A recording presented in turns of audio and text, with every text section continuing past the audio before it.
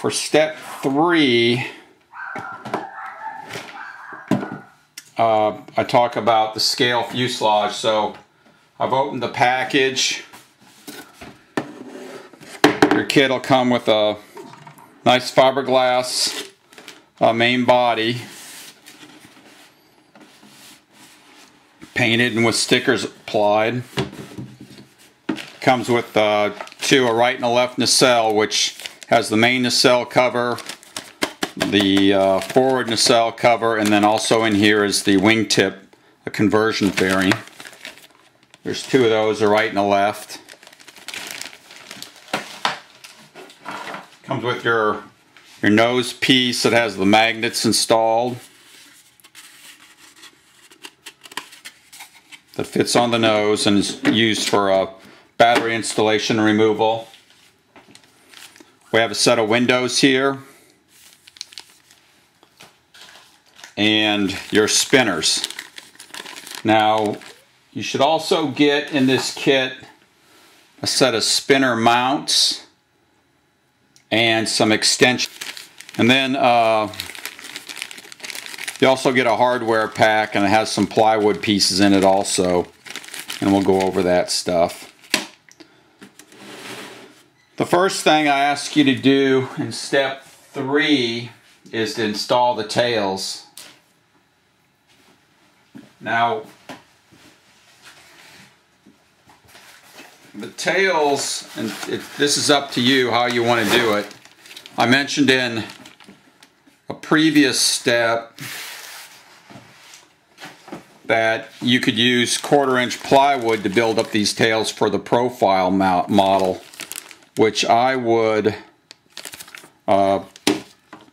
recommend.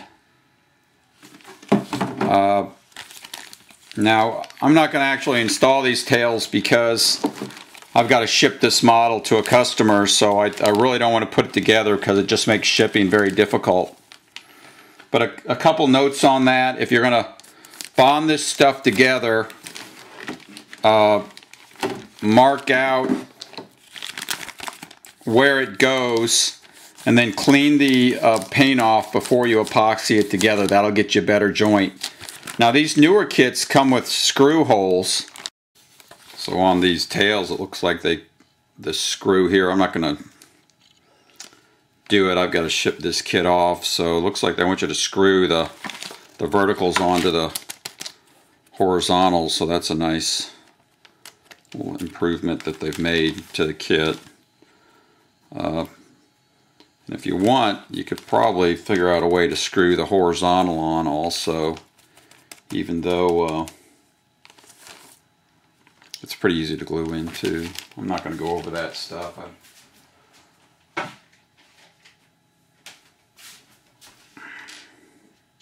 And I actually just screwed the verticals on. Now, that worked really well.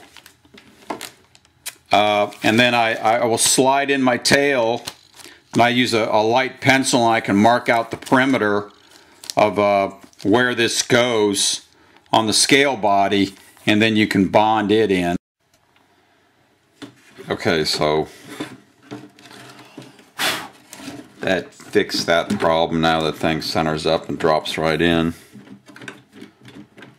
without distorting the fuselage at all. Looks pretty good.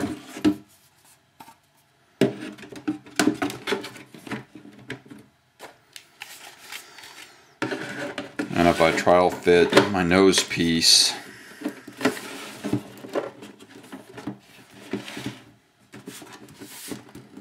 I'm still getting some resistance for the nose piece to sit down low enough to plug in. So something's holding the nose up.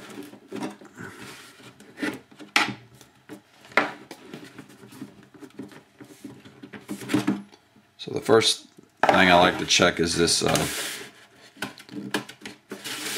this tape they put to splice the right and the left fuselages together, and I can feel a hunk of something here.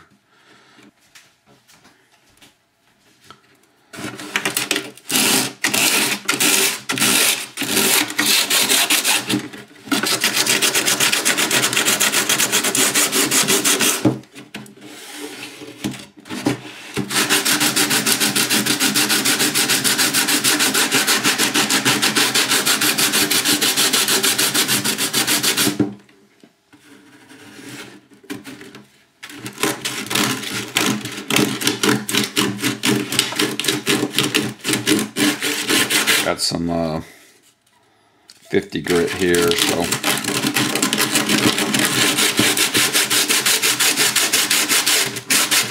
pretty aggressive.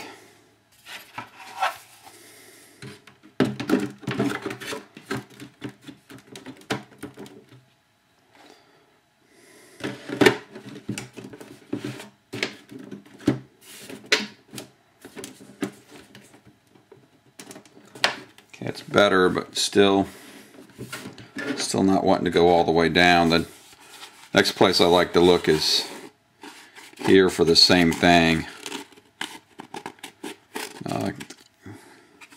Got a big glob of splice tape here.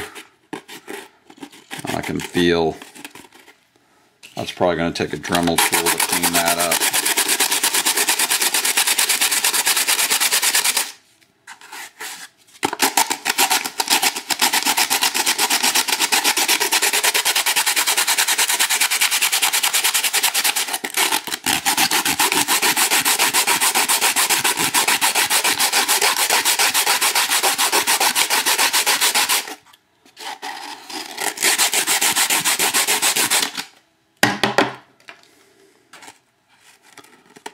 Probably not going to be enough.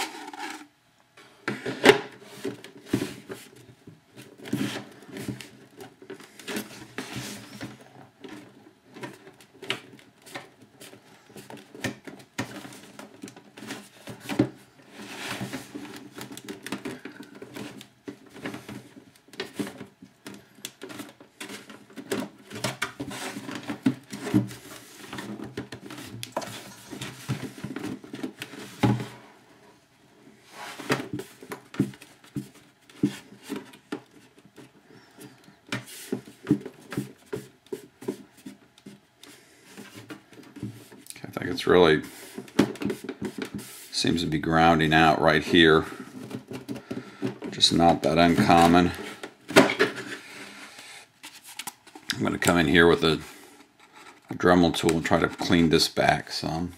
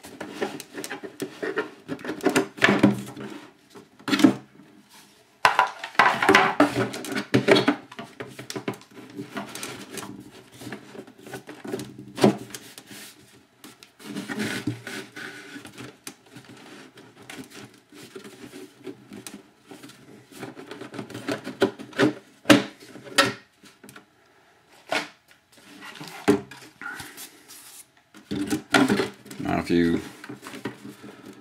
absolutely can't get this thing to fit without tweaking on it too much, you're going to have to cut down the front of your profile fuselage board right in here probably. Or you can also, if your wings aren't setting all the way in the saddles, you can actually sand down the bottom of your profile board too to get to lower the whole thing down. And you can just use a gray paint to touch that up. I use the Testers.